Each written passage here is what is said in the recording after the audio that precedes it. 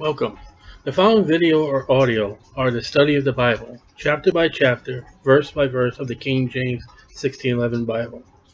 Our family welcomes you to our household Bible ministry time. You may watch and listen with us. Our goal has been from Genesis to the book of Revelation.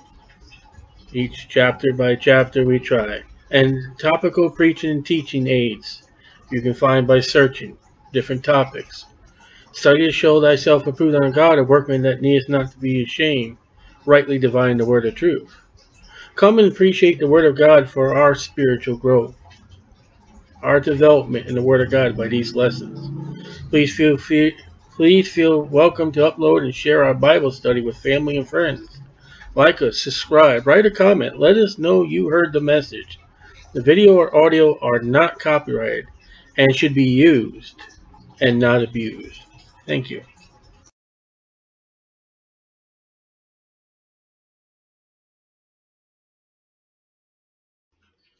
2 Thessalonians chapter 1. Paul, Silvanus, and Timothy, unto the church of the Thessalonians, in God, our Father, the Lord Jesus Christ. It's not an earthly location. He's not talking about a church building in Thessalonica. He's talking about the body of Christ that's in God. Grace be unto you, and peace from God our Father and the Lord Jesus Christ. We are bound to thank God always for you. Paul's always praying. Paul's always seeking the church in his prayers, thanking them, praying for them. As it is meet, that means appropriate, fit, because that your faith groweth exceedingly. Now we just study 1 Thessalonians as a church that is right and is proper. The second book of Thessalonians, they are improving more as Paul wrote to them. Remember I told you, you guys show love and charity. Show more. And between 1 Thessalonians and 2 Thessalonians, that's exactly what's happened. There is no middle line. They are climbing. They are improving.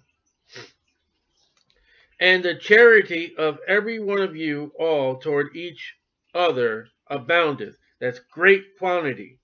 They are maturing and they are ripening. And they're producing other fruit. 1 Corinthians 13, 7 through 13.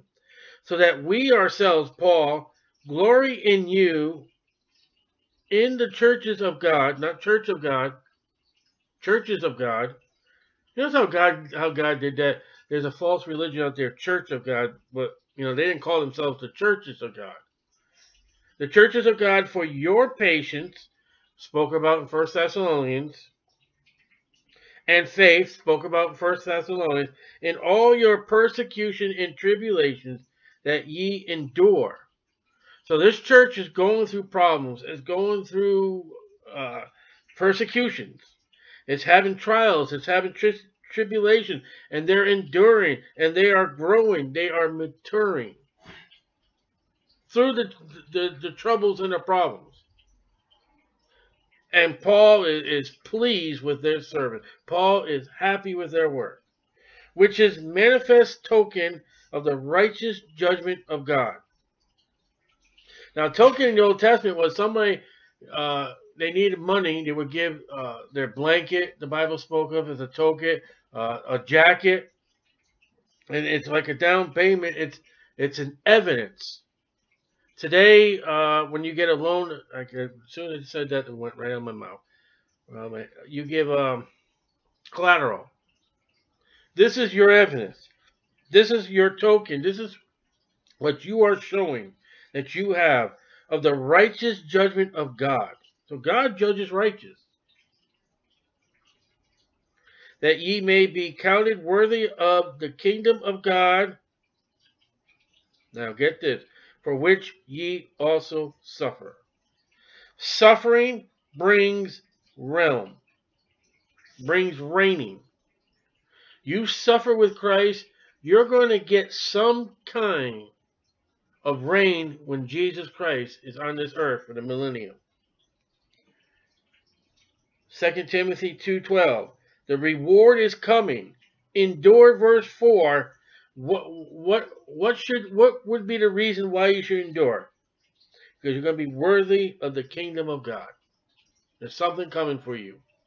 You ain't not just going through persecution and tribulations just for the heck of it. There's a reason. There's a reward. Seeing it is a righteous thing with God to recompense tribulation to them that trouble you. Now we're going to turn the table. Now we're going to look at the other side of the coin. You're being persecuted. You're being in tribulation. Those people that are doing it, here's what God has to say. Here's what Paul is directing people who are enemy of God. Now remember when Paul was on the road to Damascus and Jesus spoke to him, he says, why persecutest thou me?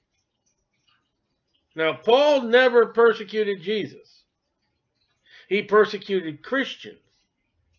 And so what God is doing here in chapter 1 is, okay, you're persecuting my people? This is what you're going to get. So anybody who mocks a Christian that is suffering and causing the suffering, they have no idea if we're going to heaven. No, you're not, because watch what it says. Recompense tribulation to them that trouble you. Well, they're getting persecution and tribulation. Well, God's going to give it back to them. Be not deceived. God's not mocked. Whatsoever man soweth, that he shall also reap. That works for the lost people too. That's not just saved people. Anything a man plants, it's going to grow. The only way you're not going to get is suicide or early death. Or maybe God's mercy and grace. But there's going to be no mercy and grace for a lost man. Especially one it's hindering a Christian. And to you who are troubled, the church, rest with us. When the Lord Jesus shall be revealed from heaven with his mighty angels. That is not the rapture. Because there's no angels in the rapture. We already read the rapture in 1 Thessalonians chapter 4. There's an archangel that gives a shout with Jesus, but there's no angels. And the Bible says that we will be following Jesus Christ. And the Bible says that Jesus said we are going to be equal to angels. We're not going to marry. We're not going to no longer have death. That could be us. We might be as equal to the angels. Wouldn't that be interesting? It says in a verse that we are. I don't know what exactly. Yeah. In flaming fire. Now, I'm going to tell you something before we finish this chapter. If you were to get a concordance, whether on a computer or get the book Strong's Concordance and look up hell, Paul never mentions hell. That's a remarkable fact. Paul preaches about salvation. Paul preaches about the gospel. And yet, Paul does not preach anything about H-E-L-L. Okay? Jesus does. And the people come to you and say, Jesus never preached about hell. And they're wrong. Well, it would be proper for them to say, Paul never preached anything about H-E-L-L. Okay? But watch this. In flaming fire. Now you go back and read the Revelation, what John says about Jesus, and what Joel says about Jesus. That fire is coming out of his eyeballs. That lion is angry. There is a flame that's coming from, see, as an army behind Jesus Christ, in Joel chapter 2, is it? Or 3? We don't need to do any fighting. They are going to be burnt up. There's a place in the Bible that says their eyes are going to consume in their sockets.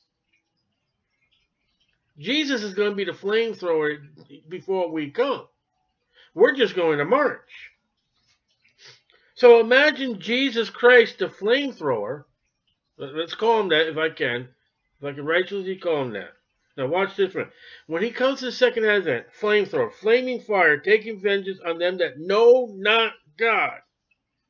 The unbelievers. All right, now watch this. They are burnt alive.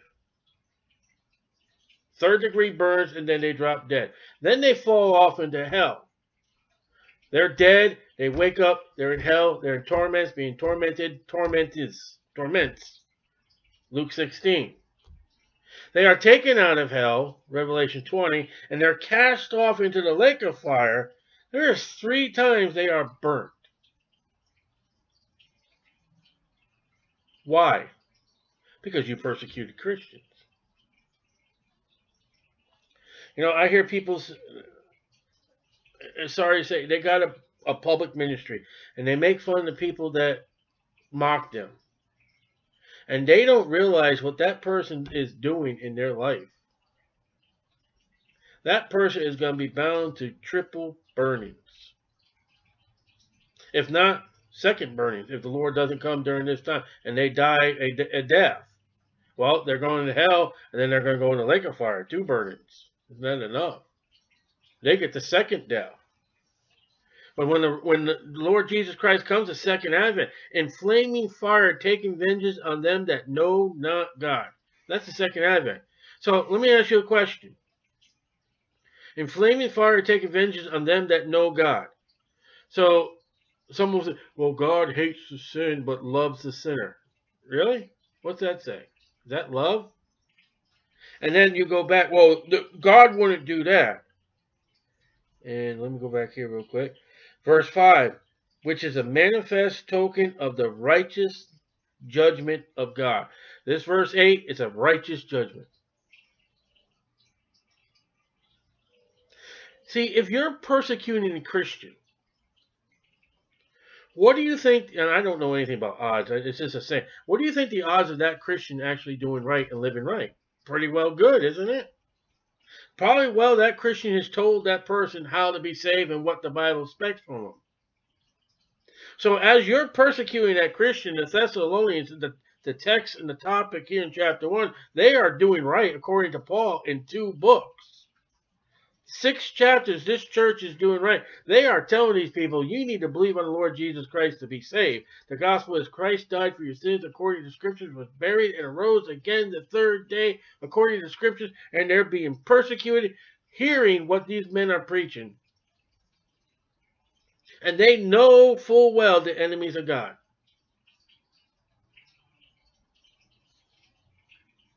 And they, wait a minute. In flaming fire, taking vengeance on them that know not God and that obey not the gospel of our Lord Jesus Christ. Well, isn't that interesting? So what's the Thessalonians preaching? They're preaching the gospel of Jesus Christ. Now, don't you be a carnal Christian, a Christian that's asleep and say, oh, yeah, all my enemies and all that. No.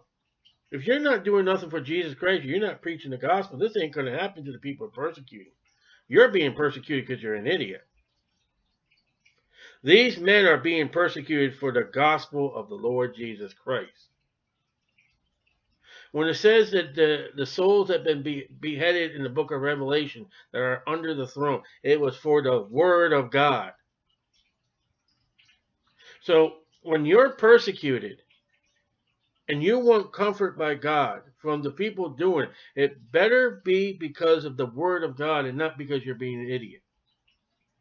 Now, I've seen videos, or some people, I got rid of them off my Facebook, but they would go and preach women smoking cigarettes and men having tattoos and sodomites and all that. They just out fat preach in their face.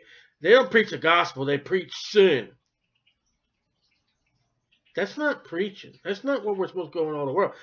The Bible says go in all the world and harass everybody because of their sins. No, that's not it. Go in all the world and preach the gospel. Now, when I am sitting there at the farmer's market and I'm saying you need to be saved and this is what the gospel is, and Jesus said, I'm the way, the truth, and the life, and a guy walks up to me and says, you're stupid. All right, I'm being persecuted because of the word of God, not because of me. And that guy does not realize, you know what? He now has an enemy. It's not me. God.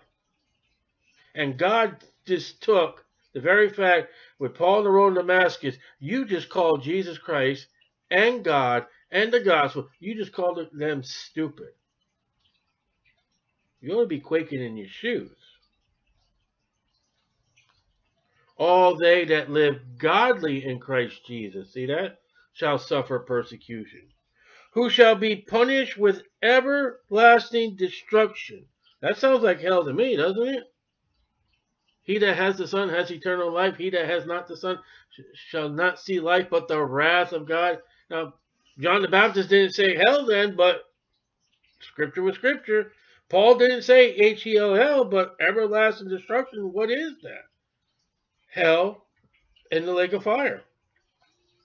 From the presence of the Lord. Well, you're not going to heaven. You cannot harass a Christian who's doing what the Bible says. Somebody who comes up and listen, I've had the street ministry, I don't know how many years. People come up to me, oh, you're not doing what the Bible, that's not what the Bible says. That's not what Jesus would do. Are you going to heaven? Yeah. No, you're not.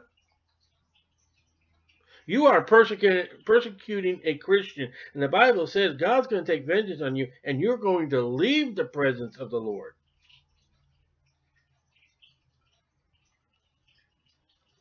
And from the glory of his power. It almost sounds like that no man who's ever trusted Christ would ever say or ever harass another Christian, no matter how bad or how lazy they get in Christ. It's just probably not there for them to say, start ranking on you, start making fun of God, start saying stuff about you, start persecuting. Because it says here, these people that have gone against the Thessalonians are going to get the flaming fire, the vengeance of God, and they're not going to be in the presence of the Lord. Now, you may be a worldly Christian, but I don't think you're going to, where the scripture says, I don't think if you start harassing a Christian, the works show that, you know what, you may not be saved. That's just what the Bible says. From the present, can you lose your salvation? No, you can't. And these people are put out from the Lord because they're persecuting Christians. And from the glory of his power, there will be no power of God in hell. What's the power of God? Giving you things that you need, taking care of you, helping you, guiding you. Israel in the wilderness, Israel from the time they left Egypt all the way till they got in the promised land. Christians who get prayers answered, Christians who got love, joy, peace, long suffering. That's the power. That is not in hell. When he shall come to be glorified in his saints. Now, notice it did not say by his saints. In his saints. The glory of God is in those that are saved. Because the Holy Spirit and Jesus Christ are indwelling in us. When you're truly saved, you've got the Holy Spirit and Jesus Christ in you crying out, Abba, Father. Because you are a child of God. And to be admired in all them that believe. So, what marks an unbeliever from a believer? Their attitude to you preaching the gospel. And I've had people in churches we've been in, well, we won't do that. That doesn't work. I won't. According to 1 Thessalonians chapter 1, I can maybe question your salvation. Because it says those that don't believe, the unbelievers, are going to give you a hard time. And those that do believe, they're going to be glorified. You're going to be admired. Now, they may not do what you're doing, but hey, wow, thank you for doing it. Thank you for getting the word out. And then they may grow. They may do what God's called them to do. They might, hey, you know what? If that guy can do it, I'm going to go home and I'm going to do it. Because our testimony among you was believed in that day. Listen, you guys saw me, Paul, work the work in your life, and you guys just imitated me, and you even grown more than what I've done.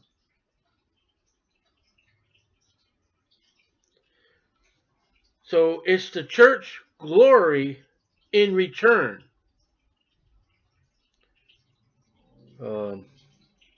To So we got two classifications, verse 8, unbelievers, and verse 10, the believers. There's no other else. People want three. They want the middle road. There is none. God is white or it's black. You're saved or you're not saved. Wherefore also we pray, Paul, Silas, Timothy, and everybody with him, Luke, we pray for you, that our God would count you worthy of this calling, and fulfill all the good pleasure of his goodness in the work of faith with power. All right. So Paul is praying. Paul is a prayer warrior. That our God, he's ours, Thessalonians God, he's my God, would count you worthy of this calling. Now, what is the calling? And this calling will turn many Christians away from serving God. What is the calling? Verse 4. The persecution and tribulation. That's a calling of God. Immediately you say, okay, God, you want me to go tell people about Jesus? Yes, I want you to do that. There's a persecution, there's a tribulation to that. I'm going to do it. That's your calling. Go in all the world and preach the gospel. People try to do it without the persecution. There's no way. And fulfill all the good pleasure of his goodness. God wants you to have, and God wants to give you, and God wants from you good pleasure. How's that? The world has perverted the pleasure. The carnal church has perverted that pleasure. You know what God wants? You know what makes God happy? Romans chapter 10. When your feet go out there with the gospel, that pleases God. Nothing else. If it's the proclamation, if it's the glorying, if it's the rejoicing, if it's all about his son Jesus Christ, that is the good pleasure of God. Everything about Jesus that is well and good and profitable, and God says that is the good pleasure of his goodness. There's none good. So who's the goodness? Jesus Christ. And the work of the faith with power. So faith and power. There's no power, verse 9, to the unbelievers. God has given us the power. Listen, like I said, in my point in the ministry right now is I've gone through different waves. I don't know what the next one right now is. I look at the people, and to me, I just like they're not listening. And sometimes, may just give up. But the power just keep on doing it. They're listening. They're just blinded. 2 Corinthians 4:4. Satan is blinded. He's taking that word from their hearts, but they're hearing. Keep going. That's the power. That the name of our Lord Jesus, see, is all about Jesus. All about Jesus. There's no other name given amongst men whereby you must be saved. No other name. May be glorified in you. So God wants you to glorify Jesus in you and around you. And if you lose your job because you are worshiping Jesus Christ, God said, that's good. Well, Lord, I lost my... That's good. I'll take care of you. I'll take care of that employer. And when people mock you because you are glorifying Jesus Christ, oh, God, I just feel, don't worry. They'll get theirs. What you're doing is a good thing. I'm well pleased. It's about my son. Keep going. And ye in him. You're to be in Christ. According to the grace of our God and the Lord Jesus Christ. Again, it's God and Jesus. Anybody who's against that are unbelievers. They are enemies of God. Anybody who are believers, they are admired by what you're doing. They are praying for what you're doing. They encourage you to keep on going. And when it's all about Jesus Christ, that's good pleasure. And you look at the churches today, good pleasures to them is programs and bouncy houses and all kinds. That's not pleasing God. That's pleasing the flesh. That's not pleasing Jesus. Any child will say, okay, I'll say this prayer if you give me a Tootsie Roll. Okay, if I get a Tootsie Roll for saying it, okay, I'll do it. No problem. And that's just pleasing the stomach. Mommy says I got to say this and all that. That's just pleasing your mother. It ain't pleasing Jesus Christ. So, part 2 or second epistle of Thessalonians, they have improved more. What a remarkable thing.